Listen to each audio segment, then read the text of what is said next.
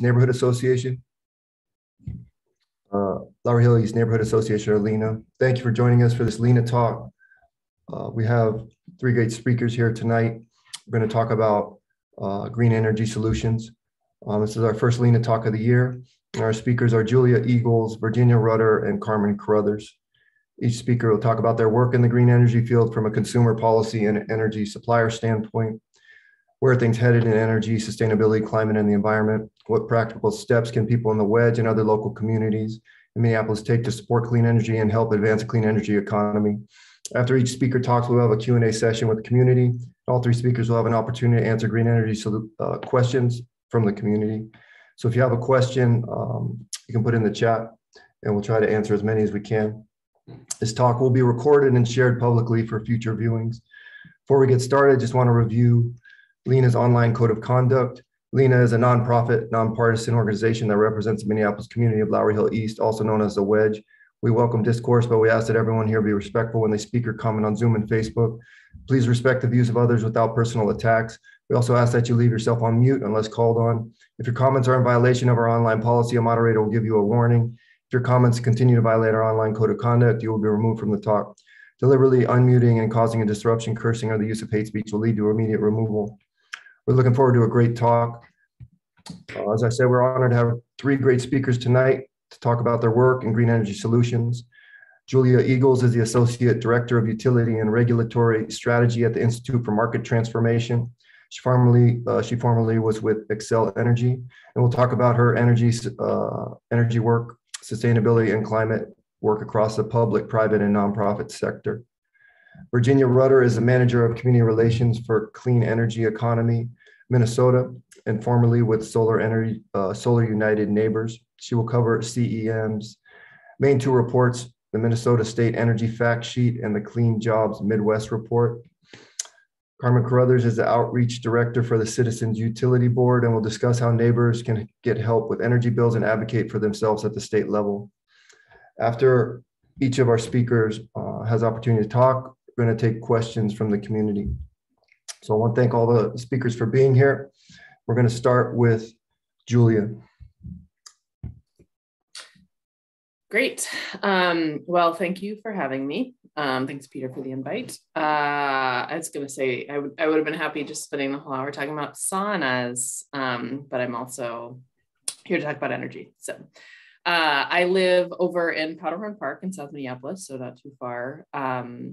And as my bio mentioned, I've worked in a bunch of different parts of the energy industry. So I was just going to give a little overview of kind of the spaces that I've been in, and then talk a little bit more about my current role, the work we do, and some of the work that we're doing specifically in Minneapolis. We work nationally, but we are doing a good amount of work with the city of Minneapolis. So I started in the energy industry, something like 15 years ago or so. And the first job that I had was running a small neighborhood-based energy cooperative in the Phillips neighborhood. So we were doing a lot of energy efficiency education and outreach. So supporting community members there to learn about ways to save energy and running an energy efficient appliance trade-in program. So I didn't have a background in energy at all. I got into it sort of in an outreach role. But it got me pretty hooked on the potential for, climate impacts, carbon reduction impacts of energy work, but also just the need for a lot more education and in a very community-based approach, which it feels like I've in some ways come full circle to in this current role. But that was a very sort of bottom-up grassroots effort that doesn't exist anymore, but there's some lasting legacies or some programs that still exist that are like that. From that position, I moved on to work with a program called the Clean Energy Resource Teams that works statewide to support community groups to plan and implement clean energy programs. They have a chapter, a group that works within the metro region specifically and works with communities through small seed grant funding and other technical support, again, to plan and implement clean energy projects. From there, I went to grad school, and while I was there, I did work for the city of Minneapolis in their sustainability office. And it was at the time while they were finalizing the city's climate action plan, which I believe they're actually updating this year, but that was 2013, 2014. So they were working on their climate action plan. It was also when they were having a conversation about municipalizing. So the franchise agreements with Xcel and CenterPoint were up, and the city was considering the potential to become a municipal utility. So lots of interesting talk around that. And they also passed their building benchmarking ordinance. So the requirement for buildings to report on their energy usage, which is very much relevant to what I do now. And then from there, I went on to work for Xcel Energy. So I worked with the investor-owned utility here for about 5 years. I was in their regulatory affairs department. So Xcel is a regulated utility doing filings with the Public Utilities Commission, and then the Energy and Environmental Policy Team, which is the group that helped develop Xcel's voluntary carbon commitment. So their 80 by 2030, carbon-free by 2050 carbon reduction goal. And I've been with IMT just a little over 2 years. We are, like I said, a national nonprofit. We're actually based in DC, but we've got staff remote around the country, about 30 people. And we work primarily on advancing high performance buildings through local and state government policies and real estate engagement. So we're very buildings focused, but that touches a lot of different things, again, around policy, around utilities and regulatory work, around real estate work. And we really see a lot of opportunity in buildings. Buildings account for about 1/3 of our overall emissions nationally. And for cities, when you look just at the greenhouse gas emissions footprint of cities, it's an even higher percentage. It varies a little bit, but for some cities, it's up to 80%. So it's a really key climate solution for reducing carbon emissions. And kind of one of the spaces I work in is how buildings can also be part of grid solutions, so how they connect to the electric grid and interact. So by improving how and when they use energy, buildings, again, can help us reduce carbon emissions and support the grid. Our organization just last week was involved in the launch of a national building performance standards coalition. So this is in partnership with the White House. And right now we've got a group of 33 state and local governments committed to exploring equitable building retrofit policies by Earth Day 2024. So again, a lot of cities are seeing buildings as a big part of their climate solutions. And a number of them have signed on to that commitment. We've got something like 6 or so different cities and states that have already passed building performance standards. So this will really expand the number of cities making that commitment. So the way building performance standards work is that you set a performance target for buildings over time. So it's based on energy use or carbon emissions, also looks at gas and water use, and ways that you can improve indoor air quality and comfort, and take into account sort of other social priorities. We know that buildings, there's a lot of overlap there with just housing costs and affordability. And so really also taking into account how are we passing these policies with consideration of mitigating impacts that might have on housing affordability in particular. But we see building performance standards as a real opportunity to improve community health and resilience and economic opportunity, lots and lots of job opportunities around energy efficiency. Virginia might talk more about that. And that buildings can be really key to boosting climate resilience. So again, we've seen cities across the country experience pretty severe weather events in terms of heat waves and storms, power outages, air pollution. So really looking at how buildings can be a part of that, providing community resilience. In Minneapolis, the city has done quite a bit of work on building improvements and building policies. Like I said, there is the building benchmarking ordinance, which is around reporting energy usage in larger commercial buildings. We do have a policy around time of sale and time of rent energy reporting requirements. So for smaller, single family, duplex, triplex buildings that aren't necessarily required to do the building benchmarking, you can get that information about how much energy your building or home uses. And they have a sustainable building policy for projects that get city funding, and have done a lot of improvements to city-owned buildings. So the space that I work in is really at the intersection of building performance policy and utilities. So we help local governments that we work with and community partners to engage with their utilities and their utility regulators to influence energy policy and regulation that will accelerate equitable building decarbonization solutions. So we see utilities as having a really important role in the success of these building policies. Sometimes it's around sharing data. It's really looking at how our buildings and the policies around buildings considered in their planning processes. And I'll give a little example of that with some of our recent work. And again, there's a lot of discussion just about the role that utilities can play in not only ensuring affordability, which is a key part of how they're regulated, but really look at energy burden among customers and the differences of how different customer, communities and customers are impacted by energy usage and ways that they can help to empower some of those local visions of energy justice, which I will acknowledge they are not leaders on now, but is the space that we're really trying to push. So the most recent example, and even just this week, we've been involved in some of the proceedings at the Public Utilities Commission around the Xcel Energy Integrated Resource Plan.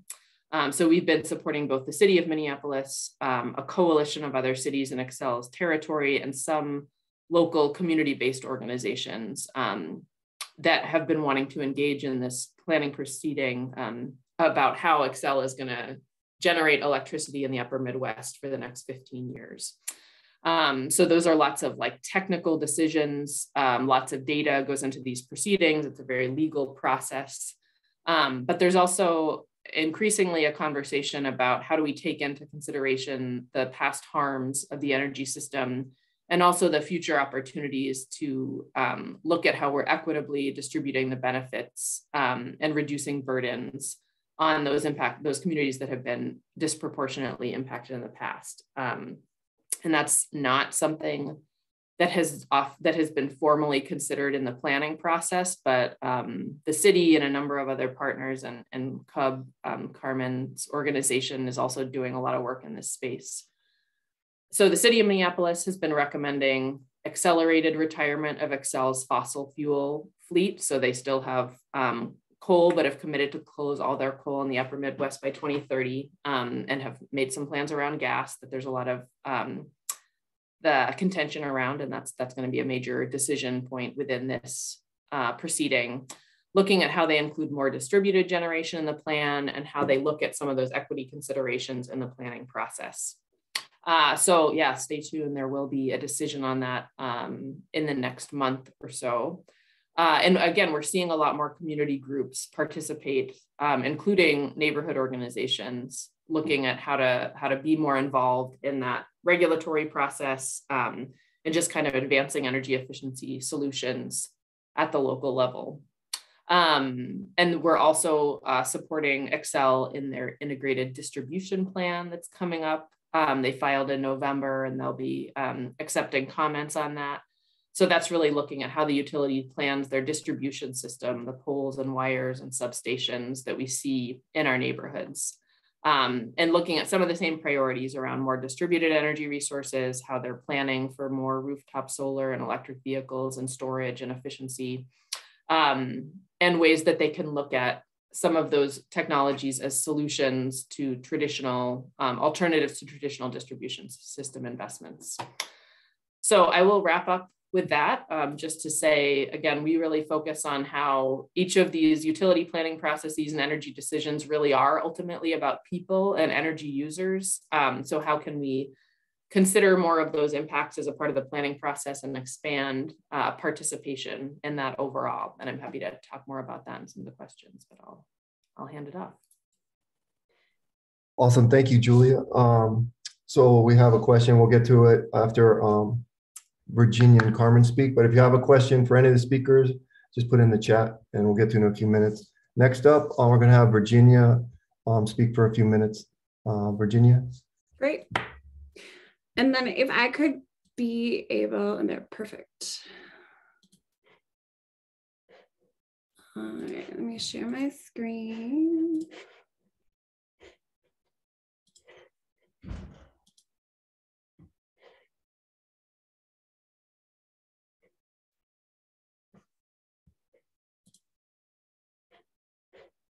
Sorry. trying to get my screen share. All right, are you able to see the screen? Yes. Perfect. Okay, so I'm Virginia Rutter. I've actually had a title change in the last couple of weeks. So I am now our Director of Engagement and Strategic Initiatives with Clean Energy Economy Minnesota, or SEAM. And we are a small but mighty nonprofit organization that brings that business case of clean energy to policymakers and the broader public. So we do a lot of storytelling around the impact of clean energy jobs and clean energy projects throughout Minnesota. And we lobby at the Capitol for smart clean energy policy. And we are a member-led nonprofit, so we're not a trade organization, but we work with a variety of businesses from very small, 1 to 3 person shops installing solar, up to Fortune 100 and 500 companies like Target and Mortenson. So in part of our storytelling, we use data. And so I'm going to talk through 2 reports, our Minnesota Energy Fact Sheet and Clean Jobs Midwest. And I have a little video first on our fact sheet. The 2021 Minnesota Energy Fact Sheet shows the state is undergoing a dramatic clean energy transition, setting new milestones in clean energy deployment and a commitment to energy efficiency. In 2020, and for the first time, renewables were the leading source of electricity generation in Minnesota. A key factor for this can be attributed to the creation of 588 megawatts of new capacity, all from clean, renewable energy sources. Ranking first in the Midwest for energy efficiency in 2020, the state's energy productivity has grown 24% since 2011. And Minnesota's power sector emissions have fallen 40% over the last decade. In that time, natural gas used for electricity tripled, while coal use fell by half. Prior to the pandemic, nearly 62,000 Minnesotans worked in clean energy. Those jobs were growing 2.5 times faster than the rest of the economy. Unfortunately, during the pandemic, over 9,000 clean energy workers lost their jobs. Clean energy can help Minnesota's economy get back in business. Get the facts about Minnesota's energy and where it is heading. Download the 2021 Minnesota Energy Fact Sheet today.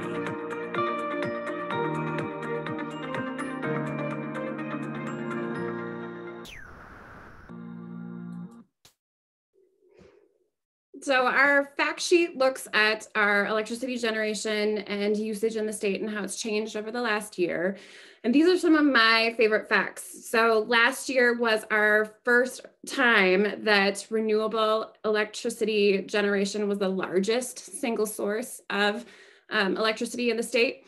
So it's super exciting. And then if you add in nuclear, we had the majority of our electricity generated from zero carbon sources. And as a result of that, we've seen our power sector emissions fall 40% in the last decade, which is great, but we're not meeting our carbon reduction goals for the state. And this is due to buildings and transportation and some other sectors that I think are a little bit harder to decarbonize. We're seeing a bunch of big Minnesota corporations that are making commitments around renewables, and that's part of their commitments for climate, other sustainability issues, and also just because of the economics of it. And we are the #1 state in the Midwest for energy efficiency, 9th in the nation. And we've been seeing a lot of EV adoptions increasing over the last 5 years, which I think is exciting and is going to ramp up much faster now that there are more manufacturers making commitments to create electric vehicle options. So our Clean Jobs Midwest report, so there's something sort of highlighted in the video a little bit too about, during the pandemic, we lost jobs. and this happened across the state in all sectors of our economy. And so we ended up with 55,300 employees in our clean energy industry. And this is the first time since we've started collecting these data that we've seen that decline. But we've been able to rebound faster than the broader workforce in the state. And these jobs are found across the state. So, it's somewhat proportional to our population. So there's about 40% in greater Minnesota, 60% in the metro. And 71% of these jobs are found in companies with fewer than 20 employees. So small businesses are really driving the growth in our industry. The bulk of our jobs in Minnesota are in energy efficiency. And so this includes, your traditional HVAC, your really high efficiency HVAC, lighting, building controls, and it's about 75% of our jobs in Minnesota are in this sector or subsector.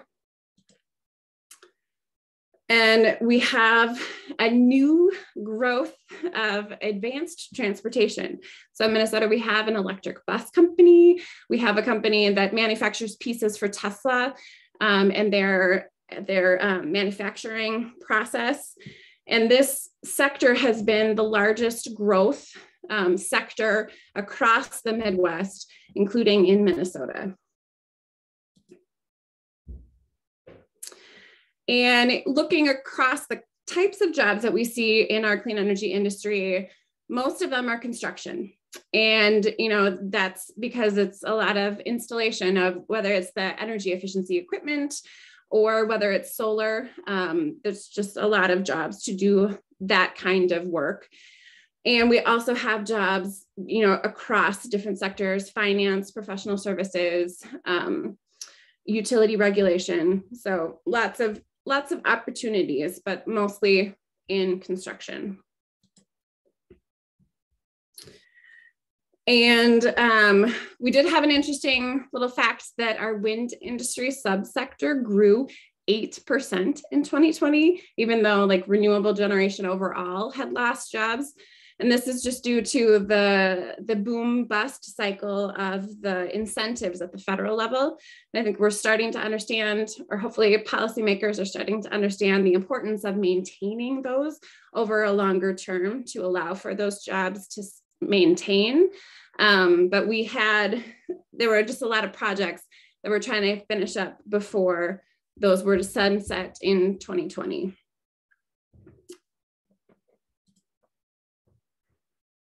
And as I said, these jobs are all across our state. So it's a nice thing when we're talking with policymakers about how these jobs do span across Minnesota. And then I think, this is something that Julia was talking a little bit about, but there's a huge opportunity in our industry for clean jobs.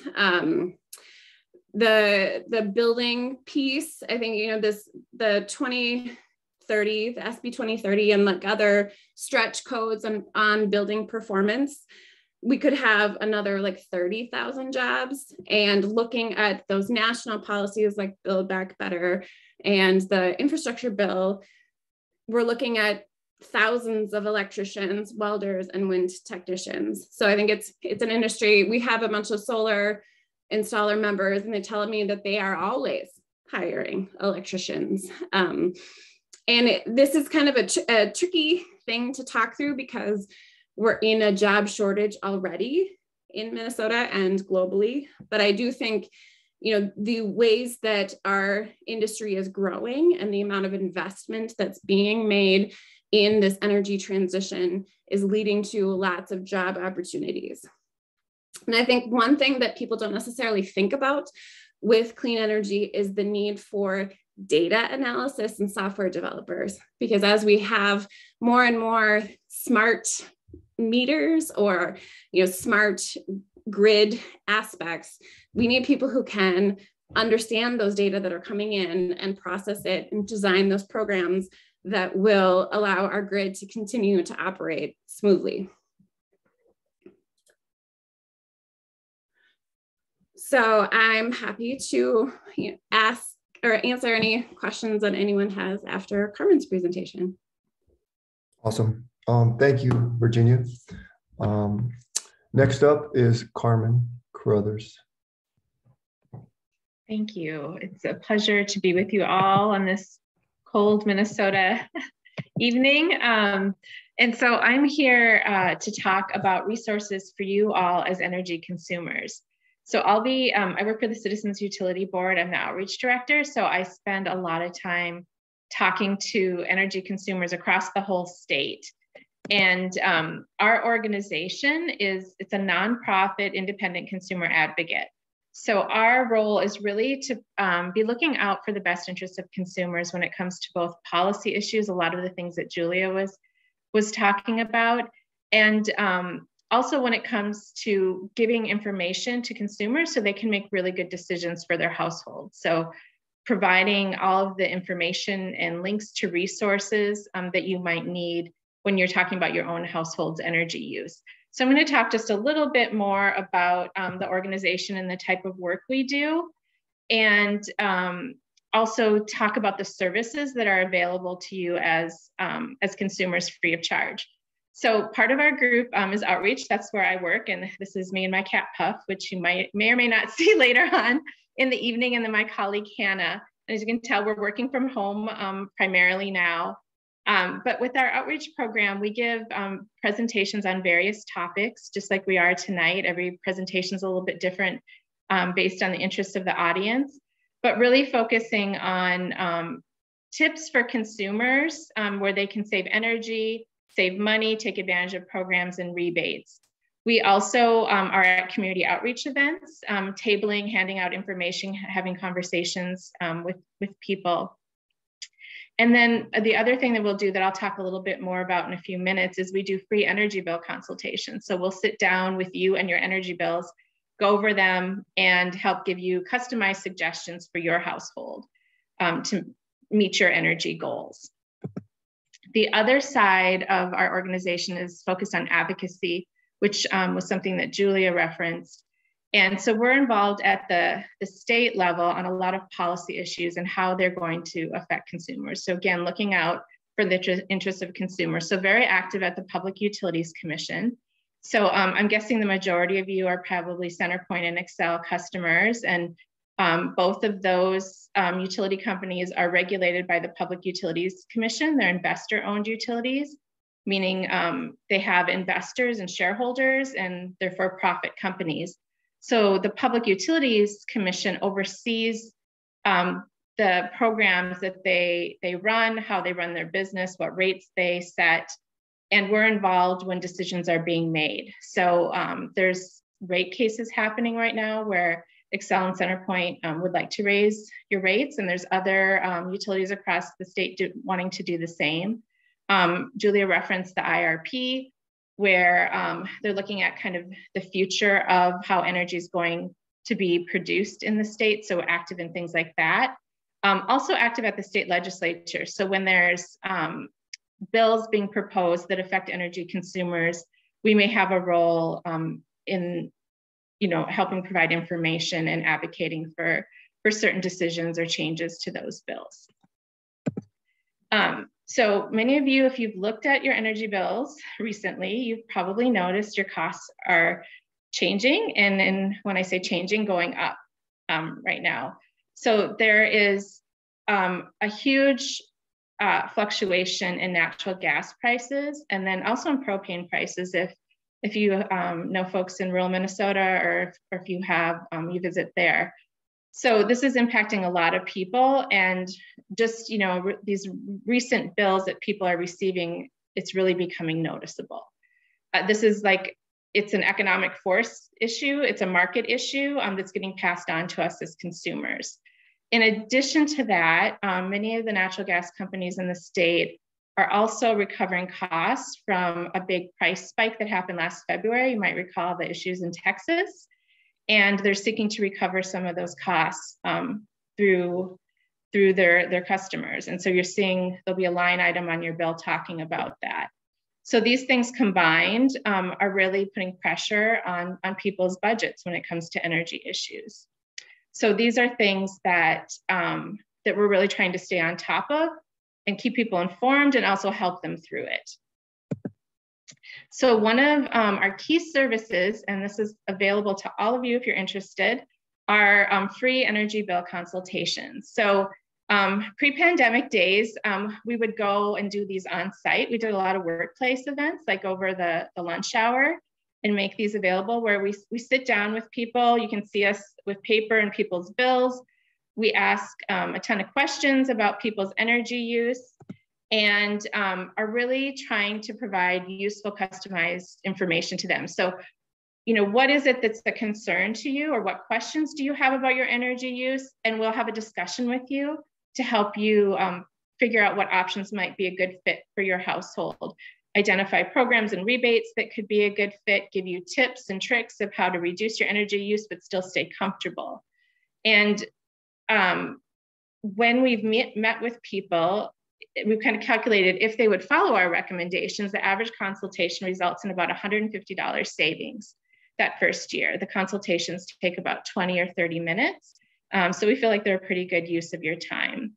And when we're doing these consultations, we're trying to identify where the opportunities exist to save energy. So we ask a lot of questions, such as, do you rent or own your home? Because that impacts the options you have to control some of the factors affecting your energy use. How big is your home? How many people live in it? How do you heat it? How do you cool it? What are your temperature settings? A wide variety of questions for how many people live in your home and what are their schedules. So during the pandemic, if many of you were at home more than normal, which I'm guessing many of you were, you probably noticed your energy bills went up. The more we're home, the more energy we're consuming. So we're really trying to kind of get a gauge on that. And then we compare it to what we would expect based on those characteristics, and then identify easy opportunities for you to either do some behavioral change or investigate other things you might be able to do to your home to make it more efficient. For example, we often are referring people to the Home Energy Squad to get a home energy audit. We provide links to rebates that you can be eligible for. If people are interested in renewable energy, we connect them to resources to look into those things. So those are just some examples. And so this is the information of how you can sign up. And I can put that in the chat too after I'm done speaking, so you can get a direct link. But we have bill consultations. We do them twice a month, just as a set schedule. So one over the lunch hour and then one kind of late afternoon, early evening that you can sign up for, or you can always reach out and request a specific time. And we can do them during the evening hours too, with enough notice. So I just did one at 6 o'clock right before this meeting. And I was like, I got to finish up before 7. The other thing we've been doing a lot of, especially since the pandemic, is we've kind of served a little bit as a hotline where people who are struggling to pay their bills and worried about getting shut off give us a call. And we've talked to hundreds of people since the pandemic who are in these kind of situations. So in those situations, we're really focused on immediate things they can do to get help paying their bills and to prevent that shut off from happening. So we're referring a lot of people to energy assistance programs, other affordability programs that might exist, understanding enough of their situation to suggest reliable resources for them to seek out. So that's been a big change we've seen in our work in the last couple of years, but something we expect to continue to provide services for going forward. And then when it comes to policy issues, with our involvement at the Public Utilities Commission and the legislature, we're frequently writing blogs and including information in our website about different issues that we think are important for consumers to be aware of. So I highly encourage you to subscribe to our newsletter. It is very consumer focused. And so we try not to be overly technical, but you can get some of that out of there too if you're really into energy issues. But in those articles, we'll often highlight opportunities for the public to make their voice heard and the best ways of doing that. So we try to keep on top of different efforts that are out there where people are seeking comments and how to best go about making those comments. And that concludes my time, and I'm looking forward to questions. So thank you. Thank you, Carmen. And thank you all for all the great work you're doing. I have a few questions. We're going to get started here. Here's a question. This one's for Julia. What challenges have you encountered, if any, when pushing for building energy efficiency improvements in areas that aren't served by regulated utility, i.e. areas served by co-ops, which are quite widespread across greater Minneapolis or Minnesota? Mm-hmm. And Carmen and probably Virginia could weigh in on this too, because my organization focuses primarily on larger metro areas because we're passing building policies that are impacting more buildings within large cities. So we don't do as much work in rural areas where there's a lot of co-ops, but I mean, a major thing is that there's not the same regulation and policies that apply to the co-ops. So, Excel and Centerpoint and the other regulated utilities have requirements to meet a certain level of energy efficiency or energy savings, and that doesn't apply to the co-op. So they may have their own sort of internal interests, but yeah. They have a different level. They still do them. They do have like the conservation requirements. It's just a different amount of like spending and change. Right, and there's a few that I think that are exempted because of the number of customers they have. But I also kind of chime in too that a lot of these efficiency requirements come out of building codes. So if you have areas that are not subject to building codes, unincorporated areas, then there's fewer tools to require those types of levels of efficiency. And there is a push this year, like will be a push this legislative session to improve building performance standards at the state level. I know that Chair Long in the House is very motivated on this. And I think it had moved far last year. The challenge is that some of the Republican legislators are more comfortable with it being a voluntary program, so more like a stretch code thing where the state's level would be one like here, and then cities or counties could do something that's higher, and they choose to do it. And then my understanding is that the labor unions and like contractors really just wanted one standard, just that they know what it is everywhere across the state. And so that's been this push-pull conversation at the state level. How can people get involved, with policy if they have an interest? Who is the best person for them to reach out to if they're interested in pushing for policy? I think I'll start, I guess. I think that the best person to reach out to would be your legislator and tell them about what is important to you. They love hearing from constituents, and that is impactful for you to tell them like what matters to you. If you're interested in specific topics, our website has some information on like our policy priorities. And we're very lucky in Minnesota to have a really robust community of energy organizations and advocates, as well as like broader environmental advocates. We have a strong nonprofit community. So like Fresh Energy, Great Plains Institute, CUB, we all have information on our websites that helps to understand kind of what's happening at the legislative level in our energy area. Great, thank you. Well, here's another question. This is for anyone who wants to chime in. Is municipalization a good idea for Minneapolis? Spicy question, Peter. I mean, I'll speak. I worked for Excel for a number of years, and the conversation in Minneapolis was in part inspired by conversations that have been going on in Boulder, Colorado for many, many years. And I will say it's like a very complicated and expensive thing to do retroactively, in that it involves buying all the utilities assets. So there's just sort of the like practical considerations around how much work it is versus like what are other things you can do to push your utility as is, which, you know, we've made some progress in Minneapolis with the Clean Energy Partnership on that, although maybe not as much as some would hope. And the other thing that I would say is we work with some municipal utilities across the country, and they're not always better in my experience. They're not regulated in the same way. And as much as you would like them to be aligned with the city level policy, I'd say there's some leaders. Los Angeles has a really good one. Seattle, like there's cities that are doing more with their municipal utilities, but that alone isn't necessarily going to achieve all the city's climate goals. I don't know if others want to weigh in. Carmen or Virginia, you want to have any thoughts on this question? I mean, I would echo Julia's comments. I think the law in Minnesota says that you have to pay for like the fair market value of all of Xcel's investments in Minneapolis. And so it's just a huge number.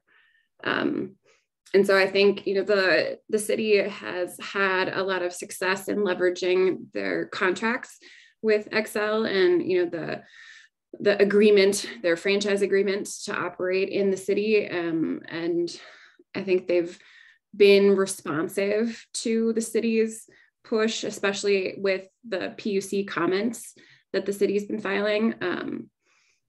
So I think that it's hard to see how it would really work well. And I think kind of building on some of those comments about, you know, asking the utility to do more, there's, you know, a number of like different community organizations are getting really more involved in our neighborhood, you know, like neighborhood organizations, community-based organizations involved in trying to influence different programs and who's being served and where the energy is coming from.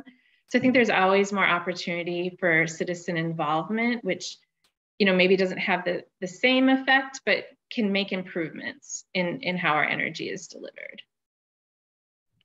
Thank you. Here's another question. In 2040, do you think more megawatts of solar or wind will be installed in Minnesota? I'm sure that's directed to me, and I don't have a crystal ball. I will say that currently in Minnesota, we have something like 6 gigawatts of renewable generation, and 2/3 of that is wind, and solar is about 1/5. So wind is a bigger chunk of our generation right now. We saw a rapid expansion of solar as part of the community solar program, especially in 2017 and 18. Solar fast outpaced the construction of wind in Minnesota.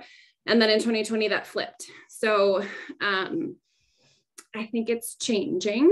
I think that, you know, looking at the areas in which we have a lot of wind, it's in that far southwest corner of Minnesota. And a lot of that has gotten developed.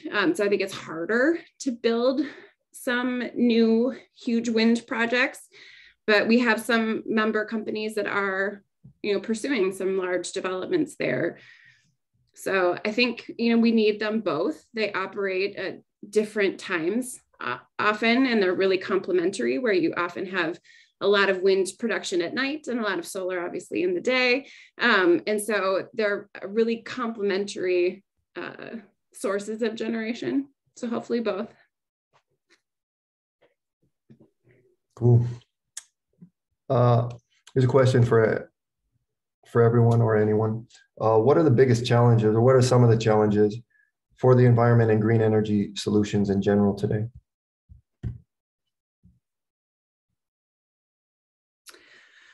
I could start. I think one of the ones that's had a lot of interest in Minnesota and it has been more of a talking point is where we source materials. So we need, you know, so solar panels and batteries require heavy metals, and that requires mining. And so where are we mining these materials, and how, like, what's that supply chain look like? And I think we've seen a lot of innovation in batteries that require less and less cobalt and lithium And there's a new, like lots of innovation around recycling of those so that you don't ever have to mine new materials. We could use all of the lithium ion batteries that we currently have. But I think that's a big challenge in both how do we source materials that work for our environment and for the economy, but then also how do we ramp that up fast enough to get to the amount of production that we want? Because right now we're in a global supply chain drama, and then there's a chip shortage. And so I have had like our solar members struggle to get panels right now. And like some orders have been canceled or other things are just hard to get right now. So I think, as the world recovers from all of the shifts that have happened in the pandemic, there are pieces that we need to kind of figure out along that whole supply chain. Thank you. I was going to add just as we've all talked about, the industry's in the midst of a really significant transition right now. And it's, I think, both a challenge and an opportunity that a lot of folks are talking about around how do we not just sort of perpetuate some of the same, harms and burdens that the energy system of the past has perpetrated on communities, and like use the clean energy transition as an opportunity to really expand participation and benefits. We could just build wind and solar and have it only benefit, companies with a lot of money or folks that are already in the industry, only build in certain areas. But how do we really figure out a way to use this transition as an opportunity to do some reparative work around what our system has, how it's been built in the past. Yeah. And then I think when you look at it from a community level, I think, it's a big challenge to figure out how are we going to get all of our housing, up to speed and efficient and cost effective. How are we going to retrofit our older housing stock of all different types, from single family to huge multifamily, and then making sure, like when we're building new, we're building smart but also affordable. Someone had mentioned kind of this challenge between affordability and efficiency, and making sure we're being careful in how we do things so we get long-term benefits that people can improve the quality of their life as well through these improvements. So I think there's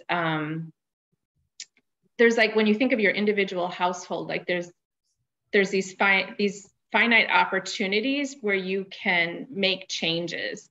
And if you miss those, so like your water heater breaks, on Sunday morning, and you have an emergency repair to get it fixed, you're not going to replace that again for, 10 to 12 years. Same way if your furnace goes out. So somehow getting some systems in place where we can better plan for these things in an affordable way, because most people can't just drop thousands of dollars and then do it again in a couple more years, right? So I think these are all challenges at an individual level for us to think about as well, and doing it, as Julia was saying, equitably, so everyone gets the benefit of it.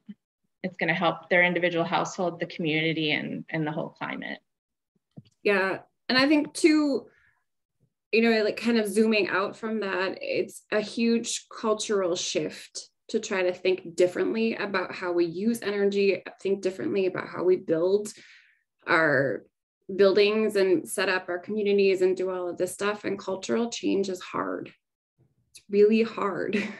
So I think that's like the biggest challenge, because energy is such an interesting space where everybody needs it and hardly anyone thinks about it. What are some ways you think we could educate the public? And, this one last question along those same lines, what are some practical steps people could take in their everyday lives to support clean energy and help advance a clean energy economy? There was a comment in the chat about energy efficiency, like that is like the easiest thing everyone can do. It's simple as just adjusting your thermostat.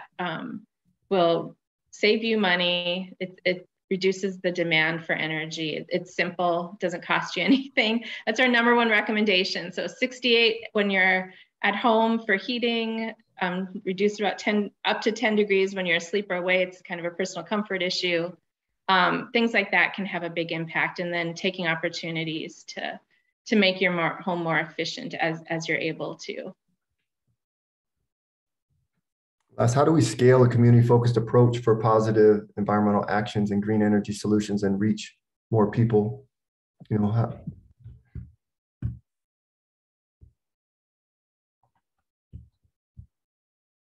Are there any steps your organizations are doing, you know, beyond what you discussed, you know, to make these changes, you know, more widespread?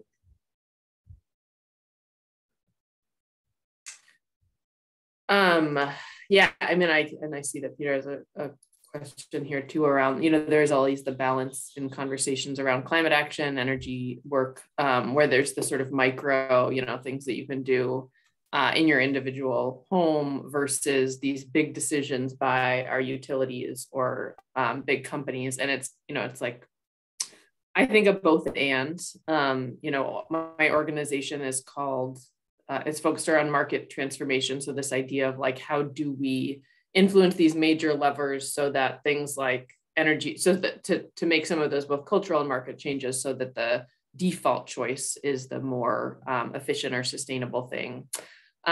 So I think, I mean, I do think that, you know, the individual choices we make do have influence and do add up to some of the cultural changes. But there's also that, I mean, I like personally like to think about, I get to do this for my day job, but also think about, you know, what are we doing in our household? And also what are the things I'm looking to do to influence policy? I think locally first, and then also nationally. And I posted a link to like one of the campaigns organized locally on Caucus for Climate that's looking to influence the platforms of all the parties in Minnesota around climate solutions. There's some of the work being done at the city level, you know, talking to both your legislators, like Virginia said, and also our city council members. Like I said, they're updating the climate action plan. There's talk about a Green New Deal in Minneapolis.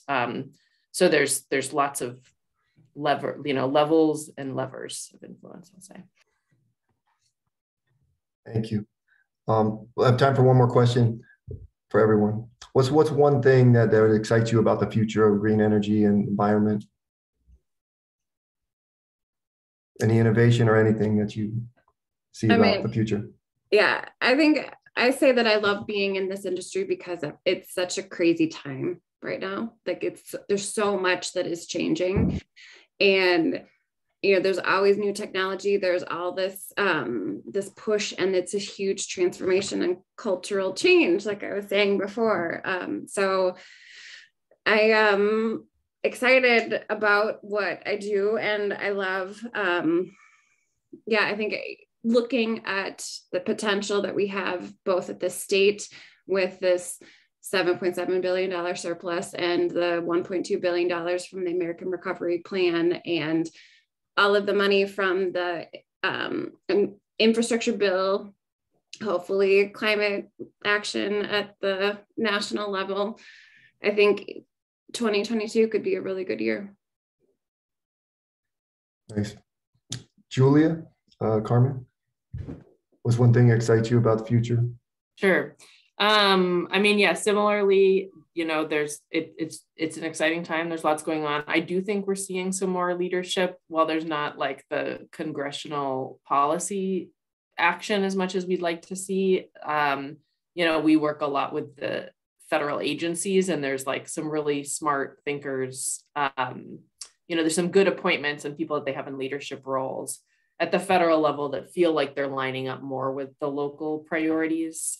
So I think, yeah, Department of Energy is going to have a lot more funding out. And I mean, I think back to the challenge question is like getting enough people educated in and familiar with the energy industry and jobs in this space. And I think there's some really cool programs starting up around that, and like working more with youth and job training programs. but yeah, I'm excited to see like what the next decade holds for the industry overall. Thank you. Yeah, well, and I think just kind of from a practical level, the thing that makes me like optimistic and excited about the energy transition is just the economics are working. So it's almost a no-brainer. It's hard to argue when, you know, wind and solar are becoming such low cost options for providing energy that, you know, like coal just is not cost effective. You don't really have a good argument to continue with those things. So I think the fact that both with the environmental push to make things cleaner, as well as the economics driving it, is a really good combination that I think provides a lot of opportunity for this transition to continue in the right direction. You know, one point, just want to, I think the point about jobs and future of jobs, you know, green energy jobs, you know, one thing that, and just training people on, you know, how do you think a training program could work for youth specifically, or anyone, but just how could more people get the skills to get it or get into, you know, green energy industry? It's $1 million question. I think if you have a great answer for me, let me know. There are really great programs that are across Minnesota working with youth, the Red Lake Nation, the White Earth Nation, working in different high schools to connect them with trade schools, and, you know, just helping to talk more with young people about the industry. I mean, I think one of the things that I feel is everybody who's younger cares so much about sustainability, and that's just part of their ethos. And so the more that companies can talk about how they are meeting those goals, the easier it will be to hire. Great. That's everyone. That's all the time we have for questions tonight. Going to wrap it up. Give everyone, all of our speakers, a chance. Any final thoughts? We'll start with Julia. Yeah, no, it's been a pleasure to chat with you all. I do think, I mean, again, I think some of the cool solutions are also coming from this local level, and that kind of planning for even neighborhood scale clean energy projects and resilience. I think that's going to serve us in a lot of different ways, just having these conversations among neighbors. So appreciate being a part of it. Thank you. And thank you for speaking tonight, Julia. Virginia, any closing thoughts? Thanks for having me tonight. I think to answer Peter's question about that balance, I think the more that we can do to advocate for policy change, the better, because so much of those choices are being made at a really big scale, and that's the big driver of climate change. Definitely. Thank you. Carmen. Yeah, I just want to encourage anyone who has any energy issues to reach out to us. Love to talk to you and talk through options for your household, or if you know of people who are struggling to pay their bills or have questions, please pass on our contact information. We're really here to help, and we love hearing from consumers. Thanks for your time tonight.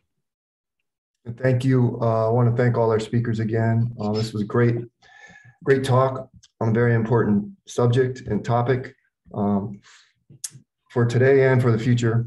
It's a critical moment for the environment in Minnesota, Minneapolis, and the world, and we want to do all we can to help reverse climate change, support green energy.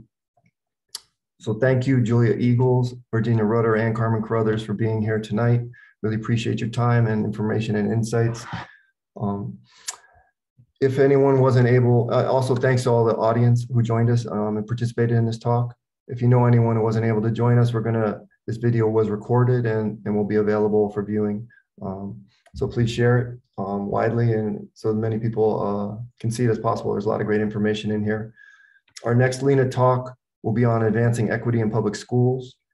That talk will be on Wednesday, February 23rd, 7 p.m. And our speaker will be Heather Anderson, Director of Organizing for the newly formed Advancing Equity Coalition.